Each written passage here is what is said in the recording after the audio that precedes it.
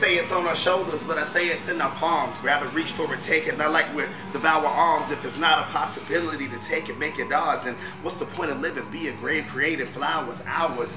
We do it because, you know, we are not living free. That heart of mediocrity without fighting like will this be?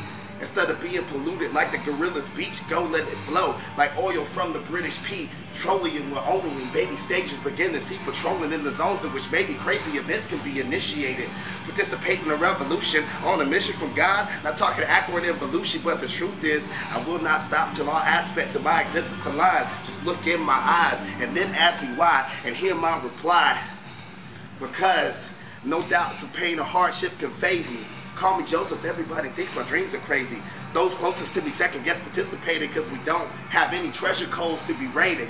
I'm just trying to survive, firing rounds lyrically like I'm wielding dual pistols. Struggling in my youth, but to those watching this invigorated, bringing life to the story like it's core versus crystal.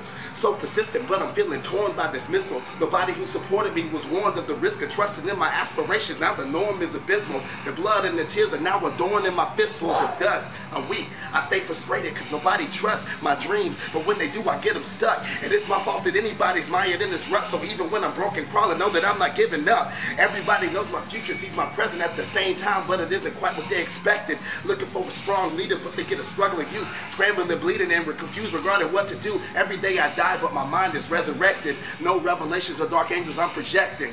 There's a certainty wherever my feet go. Get a weak human when you expected a hero. Stash.